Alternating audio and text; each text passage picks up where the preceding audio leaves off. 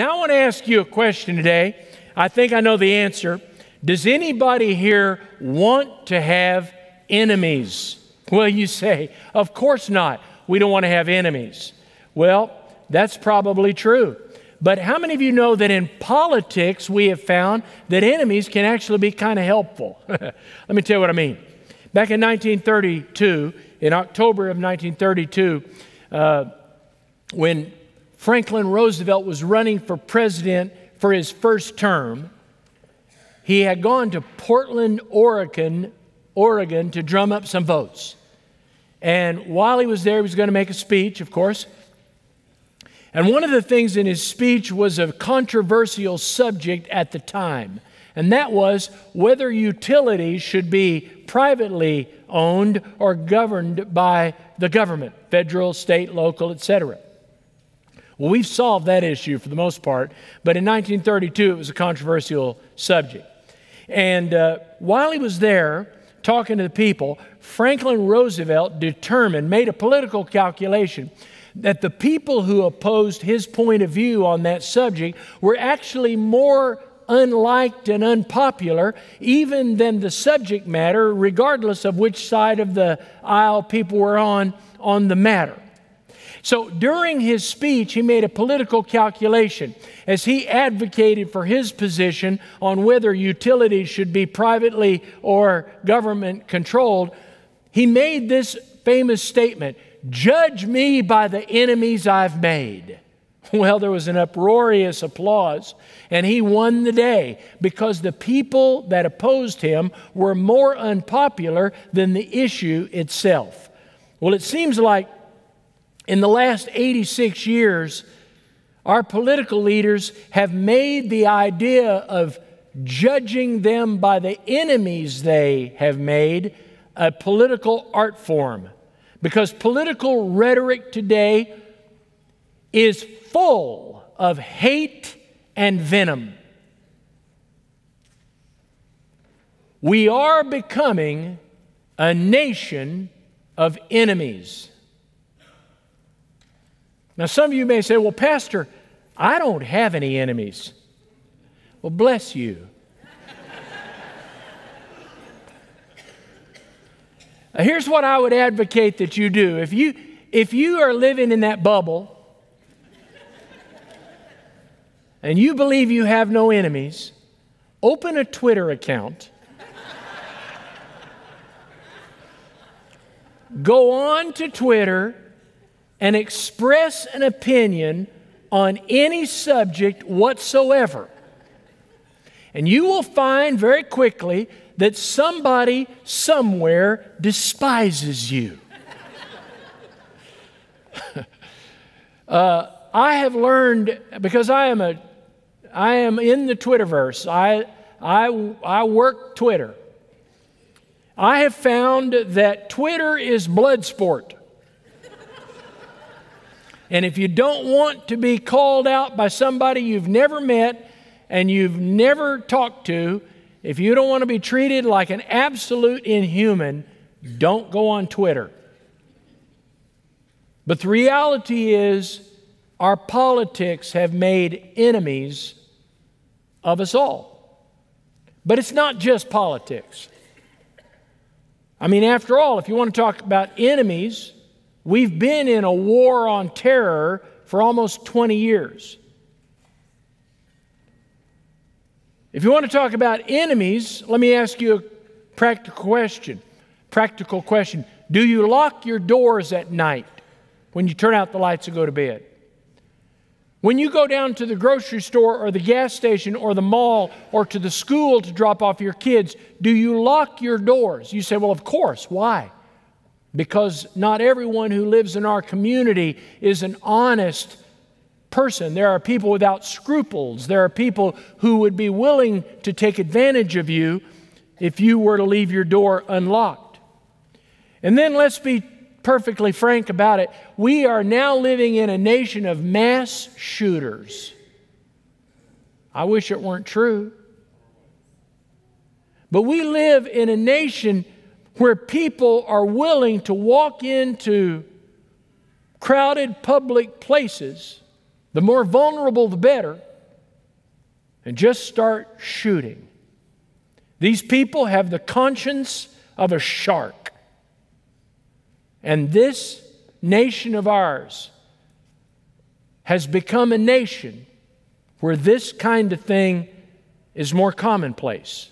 But let's bring it down even closer to home. Do you ever have conflicts in your workplace? We call it office politics, where people don't always act in a friendly way toward each other. Let's get it even a little closer. Have you ever, now what I'm about to say, only fools fear to tread into what I'm about to talk about. Have you ever talked to a family member or a friend who's in the middle of divorce proceedings about how they feel about their ex right then? Now, sometimes it's amicable. Sometimes it is not a pretty picture. In fact, have you ever talked to anyone who is in the middle of a custody trial for their children? I mean, think about the way we talk about that. We don't even refer to custody trials as custody trials. We refer to them constantly and commonly as custody battles. Jesus was right that sometimes our enemies are the members of our own household. So it's into this supercharged culture of anger and hostility and enemies that Jesus says something that is counterintuitive and difficult to live by. Jesus said, love your enemies. You may say, well, now, Pastor, I'll be honest with you. I'm not guilty of everything on that list you just ran through, but there are a couple things there that I will own up to, and I want to ask you one simple question. Give me one good reason why I should love my enemies. Well, I won't give you one, I'll give you two. As we look together at the subject today, reasons to love your enemies. Would you open your Bibles once again to the Sermon on the Mount, Matthew chapter 5, as we look together at reasons to love your enemies. Matthew chapter 5, beginning at verse 43. Jesus is the only one speaking in this entire passage. Watch this. Jesus said, you have heard that it was said, you shall love your neighbor and hate your enemy. But I say to you, love your enemies and pray for those who persecute you, so that you may be sons of your Father who is in heaven. For he makes his sun rise on the evil and on the good, and sends rain on the just and on the unjust. For if you love those who love you, what reward do you have? Do not even the tax collectors do the same? And if you greet only your brothers, what more are you doing than others? Do not even the Gentiles do the same? You therefore must be perfect as your heavenly Father is perfect. In other words, Jesus is saying here, I am calling you to a standard that is different than the standard you're accustomed to.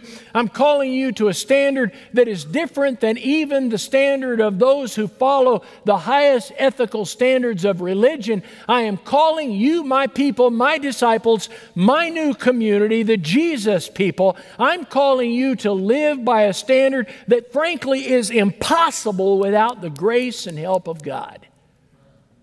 I'm calling you to love your enemies. I love what John R.W. Stott, the Anglican New Testament scholar, said about this 2 decades ago when he said, all human love, even the highest, the noblest, and the best, is contaminated to some degree by the impurities of self-interest. We Christians are specifically called to love our enemies, parenthetically, in which love there is no self-interest. And this is impossible without the supernatural grace of God. Jesus, who anticipated this culture we live in today, said to every person who would ever be his follower, love your enemies. Now, this is the 6th of 6 analogies that Jesus gives, which start with the phrase, you have heard it said, But I say to you, you have heard it said, but I say to you. You remember when Jesus made the claim earlier in chapter 5, I've not come to destroy the law, but to fulfill it. He gives us 6 examples of how he fulfills the Old Testament teaching. He's not destroying it, he's fulfilling it. And what he is saying is this: the Old Testament teaches this standard, but I am calling you to a higher standard than how you have interpreted the Old Testament teaching. You see, what do you mean? Well, for instance, he gives us 6 examples. You know, the number 7 is the number for completion. If Jesus had given us 7 examples, it may indicate that this is all you got to worry about. Get these 7 handled, but he gives us 6, leaving it incomplete, as if to suggest when you look at the Old Testament, regardless of where you read, you better interpret everything the Old Testament says through the prism, the grid, through the filter of a Savior who was crucified for you, dead, buried, resurrected, ascended to the right hand of the Father, and coming again someday. You cannot understand any part of the Old Testament without understanding the Lord Jesus and what He did to redeem you and save you and give you forgiveness and everlasting life. That's the filter by which we interpret everything in the Old Testament. So Jesus gives us these 6 areas where, and they're merely examples, but they're powerful examples, because he said, you know what? For instance, he said, starting in verse 21, you have heard it said, thou shalt not murder. Well, yeah, it's in the 10 Commandments. You've heard it said, thou shalt not murder. I say to you, don't even be angry with your brother. You have heard it said, thou shalt not commit adultery. I say to you, don't even lust in your heart. You have heard it said, if you want to divorce your wife, make sure the paperwork is correct and send her away. But I say to you that whoever divorces his wife except for the cause of marital infidelity harms his wife and leads her to a life of sin. You have heard it said, don't swear falsely. In other words, he's not talking about swearing in the sense of cussing. He's talking about making an oath, like, I swear to God. Jesus said, you've heard it say, don't swear falsely. I say to you, don't swear at all. Just let your yes be yes and your no be no. You have heard it said, an eye for an eye. But I say to you, turn the other cheek. And you've heard it said, hate your enemies. But I say to you, love your enemies. Now, this may be the most demanding of all these standards, because it is the most contradictory to human nature. Anybody who has ever been hated, loathed, mistreated, harassed, molested, lied about, cursed, criticized relentlessly will know that it is not the first reaction of human nature to say, I love you for that. That's so nice of you. Bring it on. Give me more. It's antithetical to our human nature to love those who hate us. But few things will demonstrate our faith in Jesus Christ more quickly than our willingness to love those who seem to be our enemies. So there's a couple principles I want us to know, so I'm going to do this quick. Principle number 1, we love our enemies in order to demonstrate our walk with the Lord. We love our enemies to demonstrate our walk with the Lord. Now here's what I mean. Look at verse 43 again.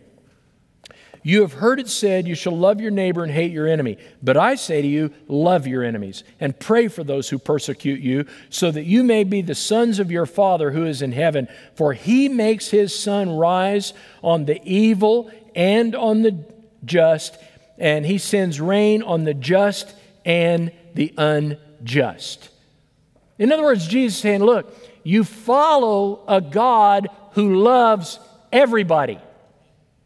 How is it that you can follow a God who loves everybody and decide that you will love only a few? How can you define categories of people or individuals and say, I will love everybody but you, when you follow a God who loves the just as well as the unjust, who sends His rain on the wicked and the pure, who blesses both those who love Him and those who do not? Let me bring it down a little closer. Do you believe that love or hate shows the world we follow Jesus? Let me ask it again. Do you think that love or hate shows the world that we follow Jesus? Do you think hating people or loving people is a more Christ-like virtue? These questions don't even demand much thought, do they? The answers are self-revealing. I love what Michael Green, the British New Testament scholar, said when he said, "Be like God in undiscriminating and undifferentiating love towards all. That is the mark of the master, and that is the mark of the disciple." Now, I said there were 6 analogies. Don't murder, I say don't hate. Don't commit adultery, I say don't even lust, and on and on. All of them come from the Old Testament except the 6th one. Jesus said, "You have heard that it was said, hate your enemy." Actually, there is no reference in the Old Testament. There's no commandment found anywhere in the Old Testament where God says, hate your enemy. What had happened is this. The teachers of the law had extrapolated this concept from some passages in the Old Testament. They said, look, it makes sense to love your neighbor. By the same token, it makes total sense to hate your enemy. And nobody questioned that, because why? It's so much a part of human nature. It's so much a part of human nature. If you strike me, I'll strike you back. If you curse me, I'll curse you back. If you criticize me, I will criticize you back. I will give as good as I get, and I will fight fire with fire. That's the way we think. That's how we operate. And so they had come to believe that hating your enemy was actually a response to serving God. That it was a normal, natural thing to hate other people in the name of your love for God. And Jesus said, I know that's what your teachers have taught you. I know that's what you believe down deep in your heart. That seems normal and natural and acceptable. But I'm saying to you, that's wrong. You're to love your enemies. Jesus turns the issue not merely into a legal checklist or an ethical standard by which we come to this list of do's and don'ts, and we say, well, this is what my religion teaches, so I accept it. Jesus said, no, it's more than that. It's something that springs from your heart. The willingness to love your enemy is not just accepting what your religion teaches like some ethical standard that's somewhat at arm's length from how you really live, but instead it's a reflection of your walk with God Himself. In other words, ladies and gentlemen, let me say it this way. You loving your enemy is not first and foremost about you and your enemy. You and me being called to love our enemies is first and foremost a reflection of our love and our relationship with the Lord. You say, Bowman, where do you get this stuff? Right here in the Bible. It's right here. You've heard that it was said, you shall love your neighbor and hate your enemy, but I say to you, love your enemies and pray for those who persecute you, so that, there's the reason.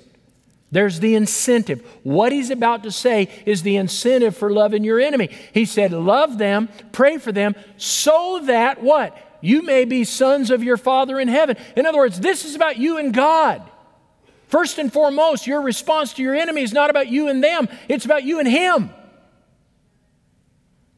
In fact, this would have made more sense to us if the passage had said, love your enemies because they need it.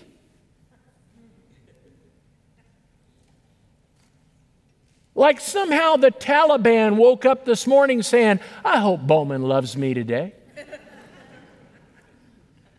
Now, I'm not saying that your enemy doesn't benefit from your love, but Jesus does not offer sentimentality as a rationale for love. He does not say, love your enemies because somewhere down deep you need it. Although there's something messed up about us if we live our lives in hatred. If we will not forgive and if we will not go beyond how others have hurt us and love them in spite of what they've done to us and the injury they've caused to us, there will be something missing in our faith. But Jesus does not reduce loving your enemies to how it impacts them or you. Jesus says, love your enemies so that you may be the sons of your Father which is in heaven. In other words, if you're going to follow the God that the Bible claims so loved the world that He gave His only begotten Son, that whoever believes in Him should not perish but have everlasting life, then there is absolutely no one that you can draw a fence around and say, you know what, I love everybody but you. It's impossible.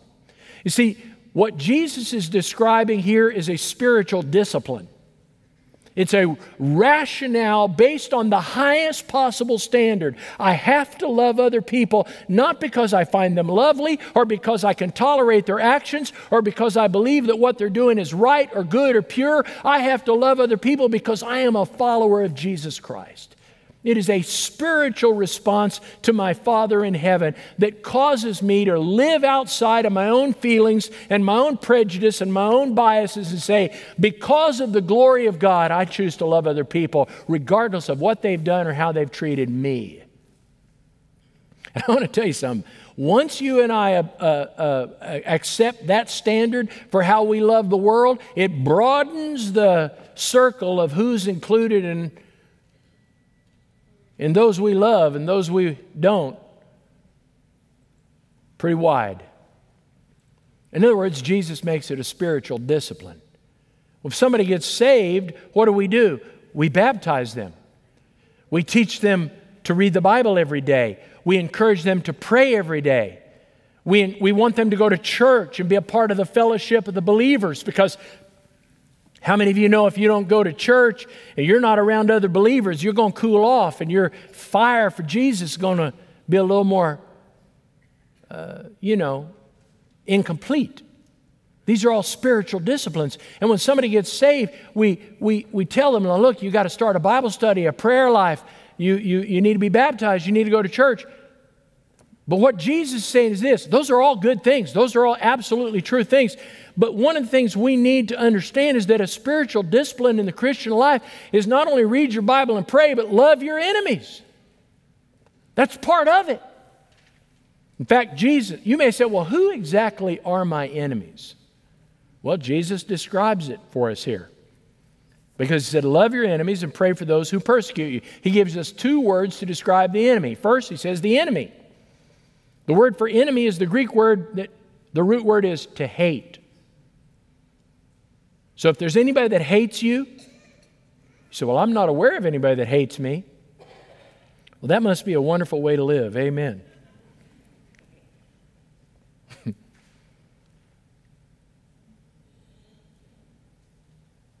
Do you hate anybody? The word enemy means to hate. Now, 20 years ago, we used to preach to our congregations and say, we've undervalued the word love. Now we've undervalued the word hate. Now, if you disagree with me, you're a hater.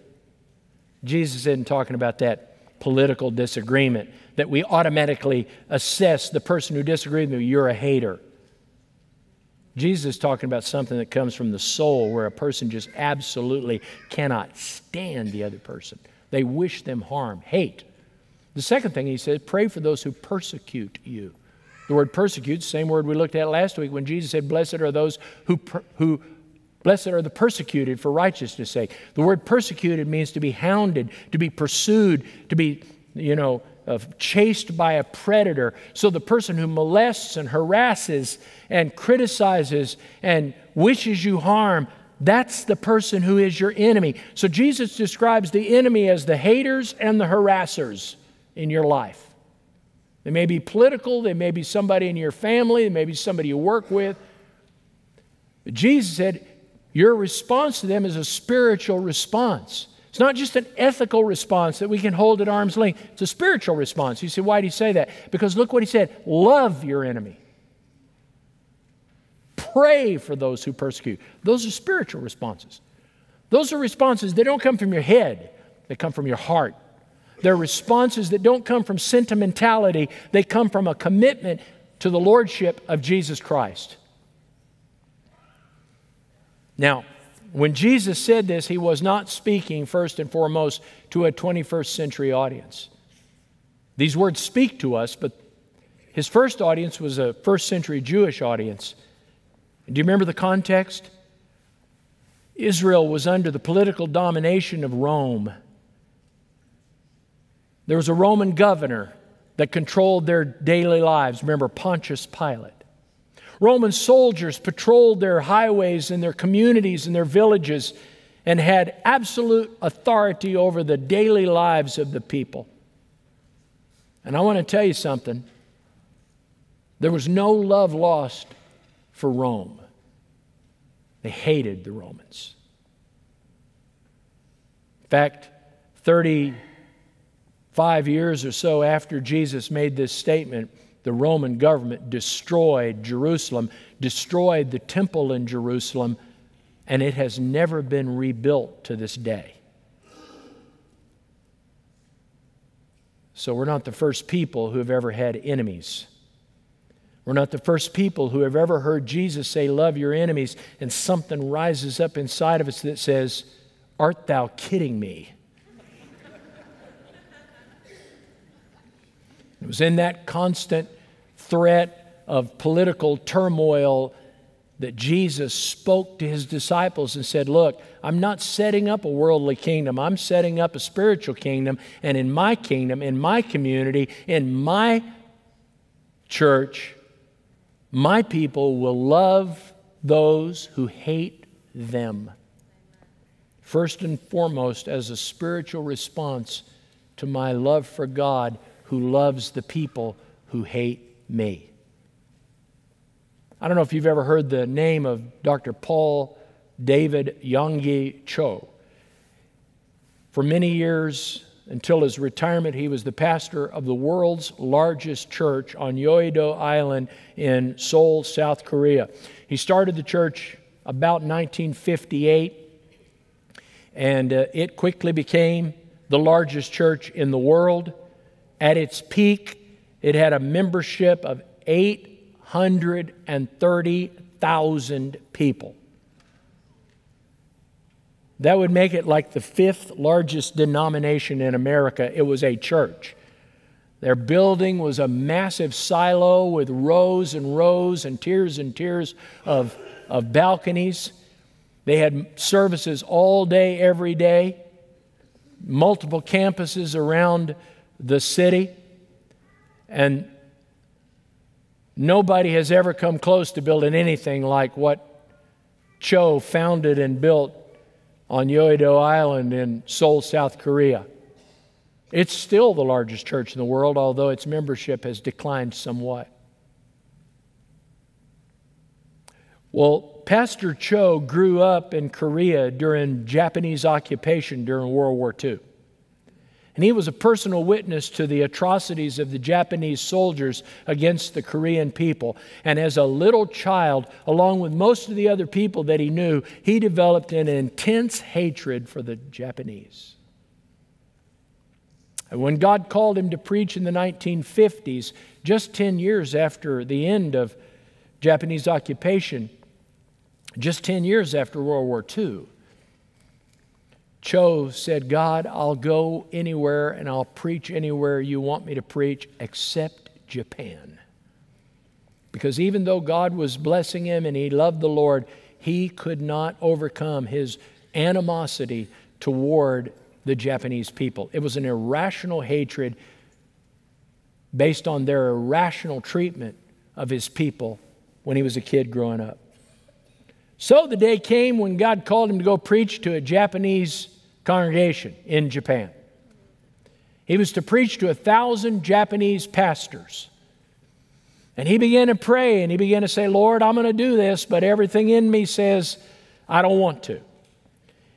He got over there, even while they were introducing him, pastor of the world's largest church, on and on, author, etc. He was fighting this feeling of hatred toward the Japanese. When he stood up to preach, as he opened his mouth, his emotions overrode his intellect. And against his better judgment, years of resentment came spewing out. And as he looked out across that Japanese audience, these were his first words: I hate you, I hate you, I hate you. I don't know if you've ever preached a sermon, but that's got to be the worst introduction I've ever heard. And as he said those words, he crumpled, fell to the ground, weeping uncontrollably. And first one, and then two, and then finally 1,000 Japanese pastors surrounded him, knelt before him, and asked him for forgiveness. In that moment, something transformative happened. He had not loved his enemy, but his enemy had loved him. And in the face of that overwhelming wave of love, Cho's heart was melted and transformed and changed, so that from then on, his message was, I love you, I love you, I love you. Now let me ask you a real simple question. You don't have to be a historian to come to a conclusion on this.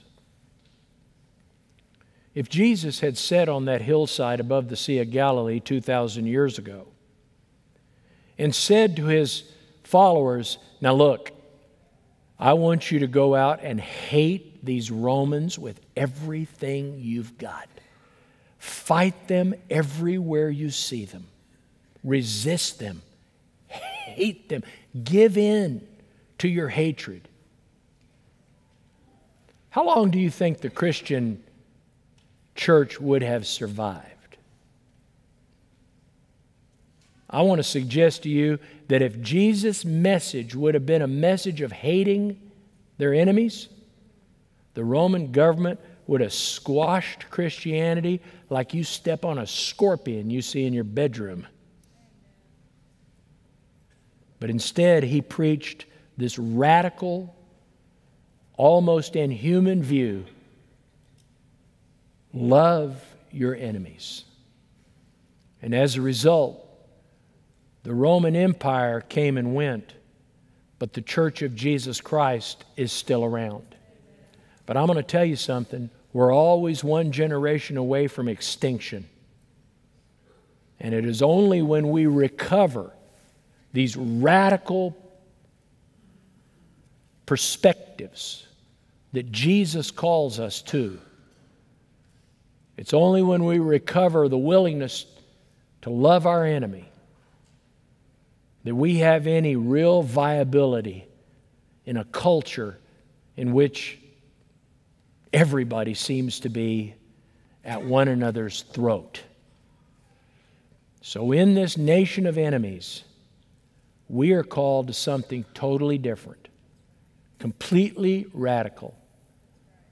We're not called to agree with everybody. We're not called to endorse everyone's way of life or their political viewpoints. We're not called to blend into the woodwork and just be unseen. But we are called to love our enemies the way God loves us. What will you do about that?